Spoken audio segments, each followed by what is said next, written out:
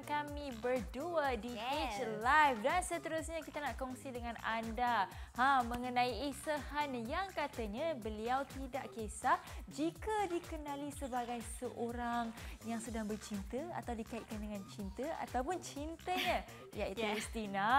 Oh ya, sebab kalau kita nak tahu semua headline yang pasal dia mesti ada kaitan dengan hubungan beliau dengan Ristina ni. Jadi jomlah kita dengar kenapa dia macam tak kisah, apa dia punya penjelasan di sebalik itulah. Jom.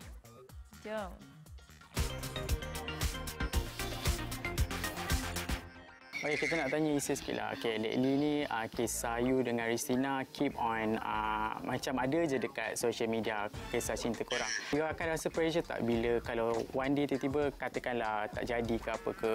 Bagi I tak adalah rasa pressure ke apa ke.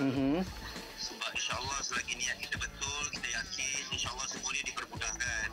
Betul. I pun tak adalah saja nak main-main ke apa benda-benda macam tu kan. Kalau I buat macam tu mungkin I rasa takut, mungkin rasa pressure. Tapi we are both serious, so I tak rasa kita perlu rasa pressure lah.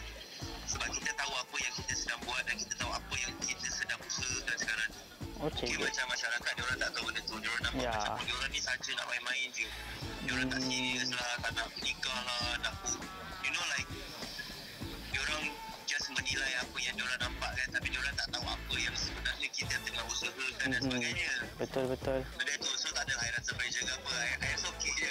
So okay, kita nak tanya you, nama you sekarang ni macam makin dikenali selepas macam kisah-kisah you dengan Ristina, sejak hubungan korang bersama lah boleh dikatakan. You ada rasa macam terkilan tak bila nama you tak dikenali melalui macam bakat-bakat you ataupun lakonan-lakonan you?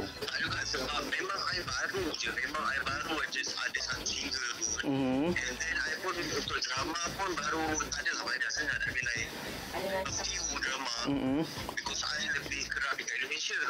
I stay dekat Indonesia for 5 years, 5 tahun dah dekat sana. And I baru sahaja balik ke Malaysia sebenarnya dan mulakan career I dekat sini. Itulah, so I'm not expecting like orang untuk kenal I sebab bakat I dan sebagainya, sebab I pun masih baru. Kalau I cakap I dah 5 tahun dalam industri, I dah 6 tahun dalam industri, tapi tak ada siapa kenal I, suddenly diorang kenal I because of this. Sebab I memang masih baru. So kiranya sekarang ni you dah memang fully duduk dekat Malaysia lah, dah takkan ke Indonesia lepas ni?